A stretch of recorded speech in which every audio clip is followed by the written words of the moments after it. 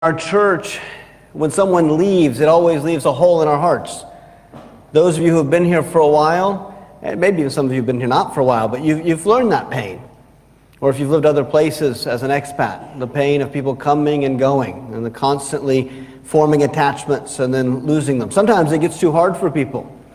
Sometimes I know of locals who have lived here and gone through it so much, they don't want to make friends with foreigners because they say it's just too hard, it's too painful. I know they're going to be gone in a year or two. It's not worth the investment. And yet in our church, we continue to do that. We welcome new people, we reach out, we embrace them, we make friendships, we have them over for meals, we celebrate things with them, we have births of babies recently, or weddings, or whatever's going on, and we know that either they're going to leave or we're going to leave. At least that's often the case. Yes, there are some that have stayed it out for years and years, but the majority of our church, I've often said we're a church of 100 a year, but 1,000 in a decade, because so many people have come through the doors. And we miss them dearly. And so it's tough being in an international church. But it's also a wonderful experience. And we wouldn't have this church to be a part of if it wasn't for having leaders. Now, each of us plays a part in the church. We are each supposed to be involved in the service and in engaging. We each have different talents, spiritual gifts, resources that God has given you, and you have a role to play. All of us are a part of the body. There's nobody that's like, we've often joked, is there anybody who is the spiritual appendix? We don't really know why they're here, but I guess there was a purpose. No, everybody has a purpose in the body of Christ. But in the Bible, there are certain roles that are called out that have oversight of leadership that help the church to continue. I am immensely thankful for the people in 1973 who founded this church. It was the current president of Phillips Petroleum Company and a couple other families from Phillips. Phillips was one of the first companies, I guess the first company actually of all, to come into Norway and help figure out how to get the oil out. So generous of them to want to come and help the Norwegians figure this out. And of course, in the years that came after that, many more major multinational oil companies came in, and the NATO base, and all these things. And over the years, some have left. Over my time here, we've seen, Exxon has left, and Marathon, and others, and the world continues to change around us. But we're so thankful we've had this church through it all, through the ups and the downs. But as God gives different leaders to the church, we have something that's called ordination. And it's not something we do very often, and it's not something we do for everyone. And I want to talk about that for a few minutes this morning, and what that means, and what we're going to be doing next Sunday. Ordination is not a word you will find in the Bible, in the New Testament. You're not going to find this clearly laid out. As a matter of fact, I would say there's not a clear prescription for ordination, and it's left somewhat to interpretation. If you think about it, much of what we have when it comes to church structure does not come from Jesus' own words in the Gospels. He talks about building his church, but he doesn't say clearly there's going to be elders or deacons, or right, that he leaves for later, and the Spirit's leading with the apostles. And so one of the difficult things when we look at Scripture is figuring out which parts of Scripture are prescriptive and which are descriptive. Which ones are ones that you say, this is how it has to happen every time, and which ones was it, well, in this case, in this church, this was a way it worked, or in this culture, and maybe we need to adapt it differently in a different setting. So our church, we have pastors, we have deacons. Other churches, even Baptists, are set up differently. Some have more elders, some don't have deacons. Thinking about like Rick Warren's church out in California, many of you know of who he is with the Purpose-Driven Church and this church Saddleback. They don't have deacons in name. They have many people who serve the same functions, though. He says, well, we have the processes in place. He doesn't believe that we have to have people with the title, but rather the issue is making sure the church is cared for. And so in general, in the New Testament, we see these two different areas, which we'll look at in just a minute, of pastors and deacons to care for two different areas of the church. But it doesn't necessarily have to even have the same titles. Obviously, we're speaking English. It wasn't written in English. Other churches, other places, depending if it's a house church or like Bill's church, where he talks about thousands of people watching, they have, Christmas before last, they had like 5,500 people in church on I was going to say a Sunday, on a Friday, because it's in Dubai. Now they don't have anybody in church, and they're all at home, so it's a bit odd for them. It's hard for them to keep track of all their people. But it depends on the size of the church, how it's going to be structured and organized. I think what matters most is God is a God of being organized, of being orderly. He's not a God of chaos. But let's look for a few minutes at what is this term ordination? What does it even mean? Not all of us speak English as a first language, and those of us that do may still struggle with this word. So here's where it comes from in the Latin, from ordinare, which means to put in order. And as it transforms into ordination, literally it's arrangement in order. It has a mathematical connotation. It also has a religious connotation. But I want to be careful with that because we come from so many different church backgrounds that some of you may view ordination and just got to have the guy with the fancy hat and a big cane and all this. And some of you, if you go search pictures of ordination on the internet, you find all sorts of different things. And some churches have very established processes for it. And some churches, I think it's actually like prescribed in the Bible. And it's not. There's no hats and there's no canes. And these things are traditions that have grown up. And they may have their purpose. But I want to explain what it means in our church. But so first, just the root of it is to put in order. To be orderly, to be organized. You read about Paul, and in the New Testament, Paul is very clear about don't have chaos in church. You shouldn't have people speaking up and speaking over each other, but it should be orderly. When we are organized and orderly, it's a form of worshiping God. Worship is not just music. Everything we do is a form of worship. And so to be ordained is to put someone in order. Now, theoretically, we could do this with everyone in the church. We could ordain everybody into their position. But we see it expressed specifically in two types of overarching leadership in the New Testament, and so we've reserved it for that. So let's look here for just a minute. First, we'll start in Titus 1:5. I'm going to go through quite a few verses, and I've got them all on the board, but you're free to look them up as well. But Titus 1:5. Paul writing to Titus, "This is why I left you in Crete, so that you might put what remained into order, and appoint elders in every town as I directed you." Paul largely gives us the structure of the church in the New Testament. He was a very educated man. He was educated in both secular education. He was educated he spoke multiple languages. He had all the religious education. He was a Roman citizen by birth. And so he helped to put a lot of orderliness into the church. And so he left Titus there to put in order. We see this idea of ordaining. But let's go back before that, before even Paul. I'm not going to preach through this as much as I love preaching this passage. Many of you have heard me preach it. It's such a foundational, there's so many foundational points of leadership in this short passage. But I just want to focus on something briefly here. Acts chapter 6, verses 2 through 4 and verse 6. "And the 12 summoned the full number of the disciples." Who's the full number of the disciples? That's you all. They got the church together. That's what it's saying. It's not saying the 12 or the 72, but rather they got the church body, the family, which was, we know, over 3,000 at this point, and said, "It is not right that we should give up preaching the word of God to serve tables." Nothing wrong with serving tables, but the bottom line is there were physical needs in the church that weren't being met. And they said, we shouldn't do that. We need to focus on the word and on prayer. So he says, "So pick out from among you 7 men of good repute, full of the Spirit and of wisdom, whom we will appoint to this duty." So pick out 7 more to help us out. "But we will devote ourselves to prayer and to the ministry of the word." So they're going to continue to focus on the spiritual things, but the physical needs in the church are also important. So they pick out and they name the 7 there, and then it says, "These they set before the apostles, and they prayed and laid their hands on them." It never says that they're ordained. But this is the term that we apply to laying on of hands and appointing someone to a position of leadership, is to ordain them. Now again, depending on your church background, there may be lots of rules for this or how it's done, and that's why even within Norway, even within Baptists in Norway, it's not, the way we do it isn't exactly the same as how the Norwegian Baptists do it. It's definitely different than how the State Church of Norway does it. And so again, depending on your background, you may have all kinds of ideas. And that's why I just wanted to take time today to make sure that we're on the same page, that this is what it means for North Sea. Is we are setting somebody apart for a role, and we do this with our deacons. Many of you have been here. Bill Frank, who moved this summer, he was the most recent deacon we ordained a year or 2 ago, and we go through a similar process there. Because I see in this passage that this is our beginning of having pastors and deacons. It's apostles and it's the chosen 7, but in reality we see that there's one group, the apostles, who are in charge of the spiritual needs, and there's another group, these 7, who are overseeing the physical. they're not the only people dealing with the physical needs. There's got to be a whole team of people who are cooking meals, who are helping distribute them. It's not these 7 dudes doing all that work by themselves.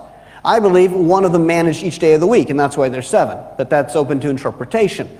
But the point is, they had lots of other people who were not ordained, but they oversaw the overarching ministry of it.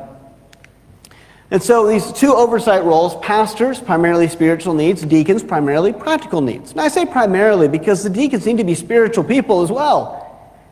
And the pastors are also concerned with physical needs. As a matter of fact, ultimately we see, if we relate the apostles to pastors, we see they're over everything. They're the ones appointing the deacons. They're the ones making sure those things are taken care of, but they're delegating out responsibility because it's too much for anybody to do by themselves. And ultimately, the whole church is brought into this. Everybody is trained. If we know from Ephesians that we have pastors and teachers, evangelists, we have these different people that God has given to the church, prophets and apostles, for the equipping of the saints for the work of service. So every single one of you is supposed to be engaged in the work of service in the church. It's not just for pastors and deacons. But these are 2 overarching roles that without these 2 roles of oversight, the church won't function. If we didn't have, and in our church, our deacons, well, they do sometimes, we will spend time praying for people. We've had people come, and we've even anointed them with oil and prayed over them and things like that as the deacons. But primarily their role is they have to be trustees for the government, for our incorporation in Norway as well as in the U.S. They have to make sure the finances are being handled in an ethical and moral way, and in a way that's in cooperation with the government. They help make sure that we get the money we should get from the government. They help make sure that all of our rent and other things are in line, that our properties, that they oversee the management of the house that we own as a church. So the practical things that they take on. There's also good ethical reasons for that not to all fall under pastoral leadership, because there's always questions of making sure there's not corruption. I want to be above reproach, and so having other people managing the money makes good, wise sense. And then from the pastoral perspective, we've got all the preaching and the teaching and the prayer and these things that fall under that. And so as a church, we have these 2 roles, and we've had many different people over the years in both of these roles. Now, the reason we're talking about this today is because 2 years ago, you, or those of you who were here at the time and were members of the church, voted to bring Rebecca on as our Pastor of Ministries. And so Rebecca's here in the back. If we're talking about missing people earlier, many of us have been missing her for the last 6 weeks, and we are very glad. It's very nice to see her back here with us today. But Rebecca's been serving in that role for the last couple of years, but we've never ordained her to the gospel ministry. This setting aside, setting apart. So what does that mean if we're going to ordain her? Because that's what we're talking about today and doing next week. Well, we see, what did they do? They set them before the apostles and they prayed and laid their hands on them. We see this idea of laying hands throughout the Bible in Acts chapter 9, talking about Saul or Paul. He had seen in a vision a man named Ananias come in and lay his hands on him so that he might regain his sight. In Hebrews chapter 6, 1 and 2, therefore let us leave the elementary doctrine of Christ and go on to maturity, not laying again a foundation of repentance from dead works and of faith toward God and of instruction about washings, the laying on of hands. I'm reading this to say, Hebrews sees this as basic. Laying on of hands is something that we've seen throughout the Bible as a way that God sometimes confers grace. We see Jesus laying hands on a man's eyes that he might receive his sight.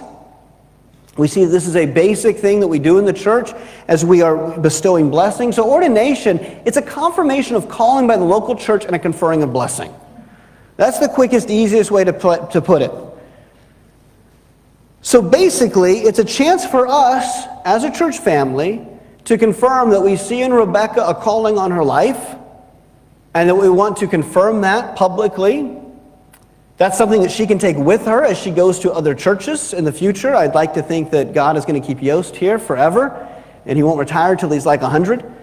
But in reality, we know they probably won't be here forever, and they'll go somewhere else. Well, the question is, do we think Rebecca's just here filling a job, or is this a calling on her life? We've had a number of pastors come and help over the years. The last year or so, we've had Ed and Marion come. We've had Mike and Maggie. When you think about Ed or Mike, they're both retired. Does that mean they're not pastors anymore? You see a calling on their life, don't you? I remember Kim Blackaby, when Tom Blackaby was a pastor before me, and his wife Kim. And before they moved, she said to me, and I think she was a bit concerned about Tom because he was leaving the pastorate to work with his brother Richard and his father in the Blackaby Ministries. And she said, you can take the pastor out of the church, but you can't take the church out of the pastor. And lo and behold, Tom stayed for 7 years with his brother, but he was never really fully joyful in that. And then he went back to pastoring. He pastors outside of Vancouver now.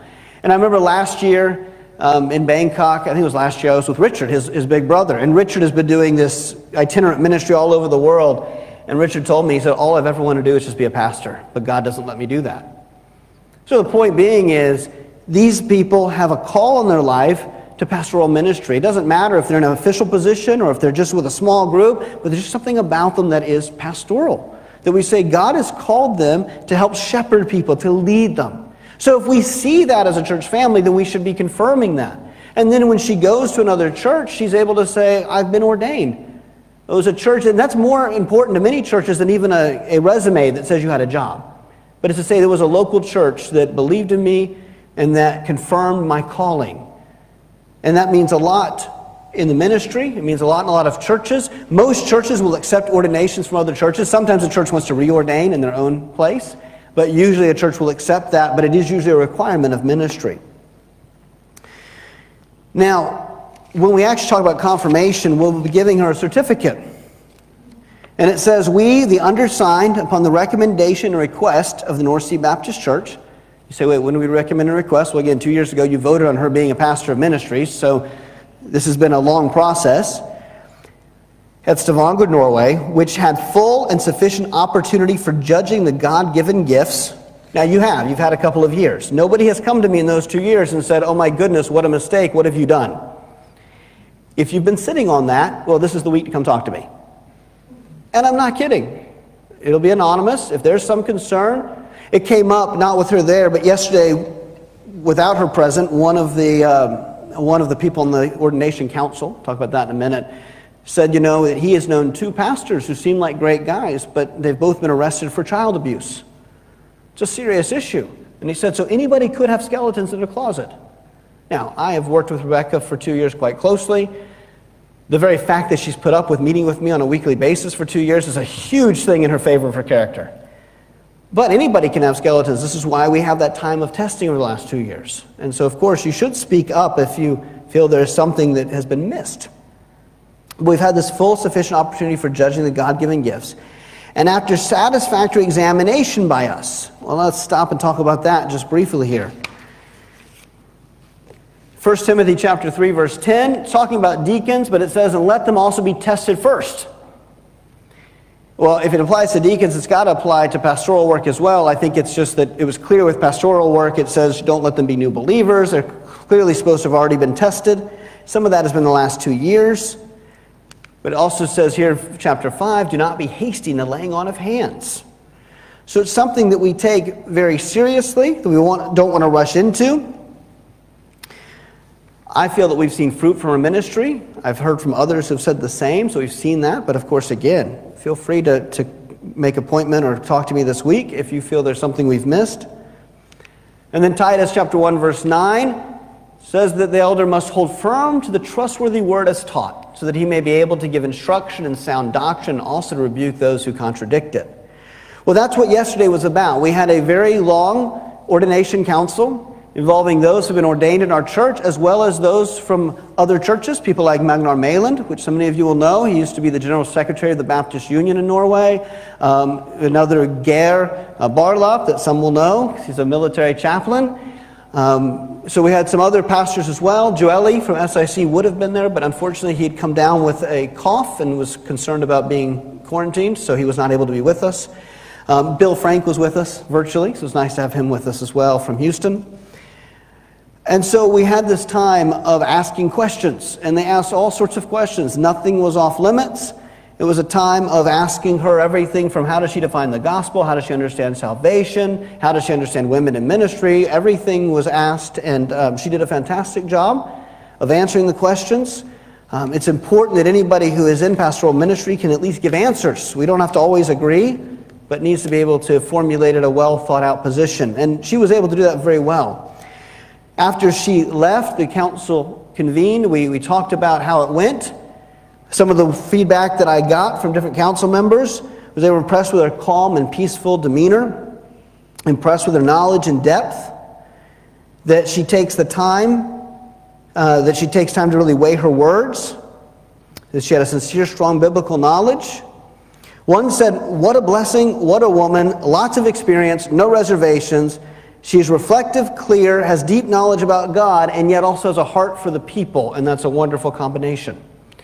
So it was very positive. We had a vote. It was unanimous to move forward with her ordination from the council. So back to the document. After satisfactory examination by us in regard to the Christian experience, call to the ministry, we spent a lot of time about that, and views of Bible doctrine, that we hereby certify that, and then her name was solemnly and publicly set apart and ordained to the work of the gospel ministry by the authority of the church. This is something we do as a church. So that council happened yesterday. It went very well, as I said. And so now the next step is for us to have an ordination service and actually lay hands and pray for her on Sunday, October 18th. We're still figuring out exactly laying on of hands with COVID. There'll be lots of anti-vax involved. But it's an important rite and it's an important process that we have as a church. So next Sunday, unless something comes up this week, and again, that's in your court, then next Sunday I'm very excited that we will be having an ordination service. Pastor Magnar Malin will be here to preach. We're going to have communion. We would have done it this Sunday, but we decided to wait till next week. We're going to have some other things going along. Jimmy Martin was supposed to be here. We scheduled this months and months ago. We kept thinking the pandemic would be over. But for him to fly in from Germany just didn't make sense. He would have had to come for 2 whole weeks of quarantine. So he is sending us a short video, but Magnar is instead taking his place to preach, which we are very grateful for. So that will be next Sunday. I hope you can be on time. We'll start at 10:45, and there will be a number of things throughout the service a little bit different than we normally do. So it'll be a wonderful time with Rebecca then. And then those who are part of the council will be invited to come and to lay hands and to pray for her toward the end of the service. As we just want to confirm again her calling, that we see that this is something God has called her to, not just at our church. We believe that it's a calling on her life, as well as we want to just give her a blessing as we pray for her and pray for her ministry. We think it's important that we do these things as a body of Christ. So if you have any questions, feel free to ask me, to ask Bjornar. He's the head of our deacons. He, of course, was there as well. And we'd be happy to take time to explain and to share with you more about that experience. And be praying for Rebecca this week as we prepare for next Sunday.